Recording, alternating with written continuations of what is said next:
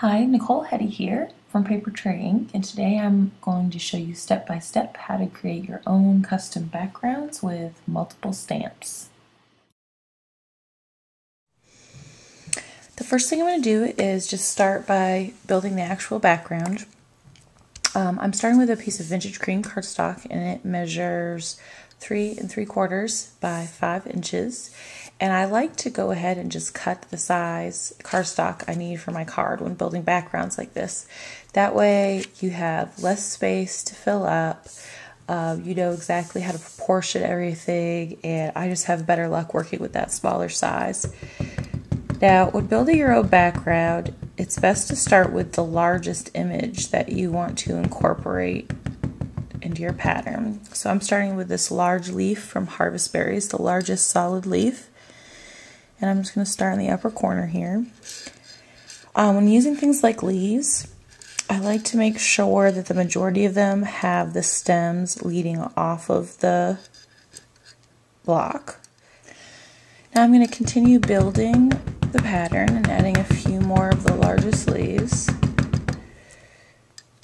going to add one. I'm just going to try to create some balance. I'm going to add one over here,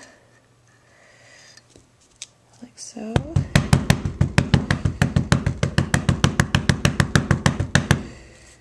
And I'm going to add one more over here, like that. And now I'm going to go back in with the largest flower from Flower Fusion number 7, and I've got terracotta tile ink. And what I'm going to do is I'm just going to try to disperse this largest flower around, creating balance at the same time, you know, filling in some blanks. So I'm going to put one there, one up here, put a little tiny piece of one there for balance, put some there, could put one right about here. And as you can see, I could use another one right about here. And as you can see, you know, I've got it kind of balanced out around the project. Now I'm going to go back in with ripe avocado again, and I'm going to use the smaller solid leaf from Harvest Berries. And I'm just going to kind of weave these in around the large flowers that I just did to make them look framed by the leaves.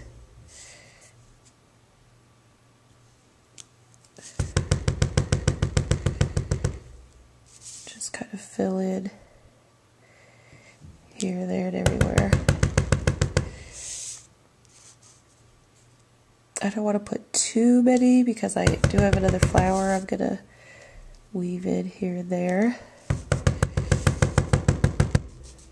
Let's see. I think that actually, I'll go ahead and put one more right there to kind of fill it a little bit. Okay, so as you can see, I've kind of filled it a little bit more with the greens. I'm going to go in with orange zest now. And I'm going to use the smallest solid flower from Flower Fusion number 7. And I'm going to just go back in again and just fill in some of the small openings that are left. And again, kind of paying attention to the balance that I want to create. And with these particular ones, I'm kind of not being as careful about colors not overlapping. I think the orange looks nice when it overlaps with the green.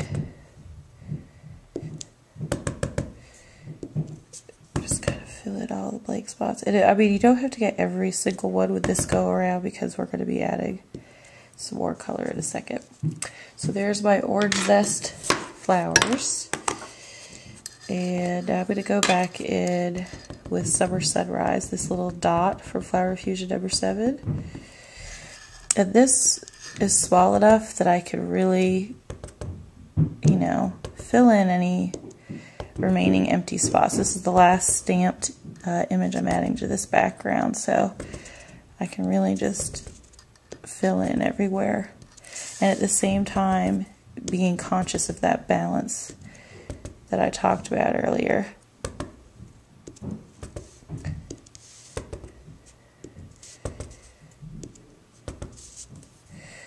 Okay, I think that looks good.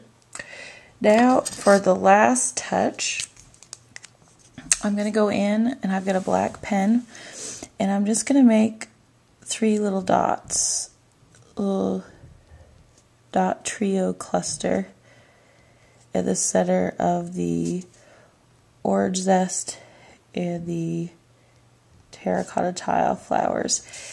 This probably isn't going to pick up all that well on the video, but in the photographs you'll be able to notice that this really helps to kind of set the flowers off, and it just adds another little detail.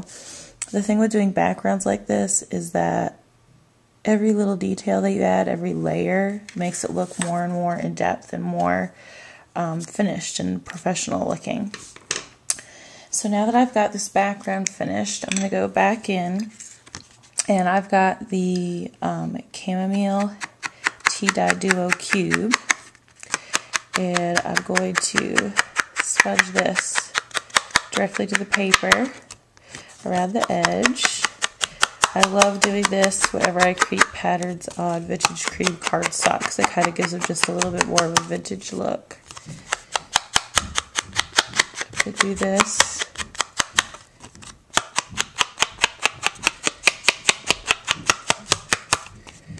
And there's the finished background.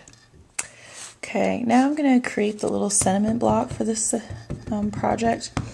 And I'm using Fillable Frames Editions 2, the second one. And I'm actually using the frame with the Matte Stack 2. I'm sorry, Matte Stack 1. And I'm going to stamp this frame right in the middle. Like that. And then I've got a sentiment from the same set. You're in my heart, and I'm going to add that in black in the center. And I've got a little heart from Love Lives Here, and I'm adding that in orange zest. I actually had a wrong ink pad there. Orange zest.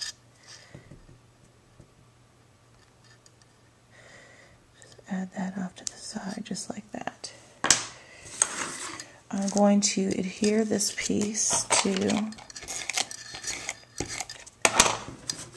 a piece of terracotta tile cardstock cut with the Layers Matte Stack 1 die. I'm going to set that to the side. I have a Summer Sunrise A2 card base that I created with the crease at the center. So it folds this way. And I'm going to adhere the patterned paper that we created ourselves directly to the front. And I did edge the Summer Sunrise card base with the chamomile tea dye as well, just to soften it a little bit.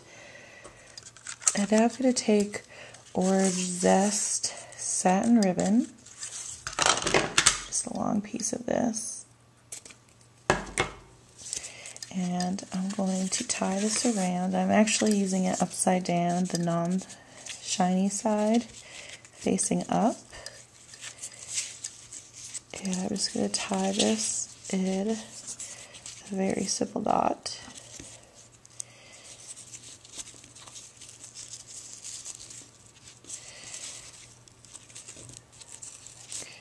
Okay, I like to try to get everything organized before I tie the knot, pull it tight, and make sure everything's facing the way that I would like it. Okay, so there's that. And I'm just going to trim these ends with pinking shears.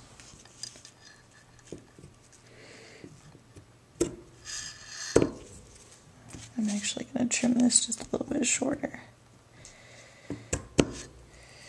Okay, and now that I've got that, I'm just going to take some foam dimensionals here,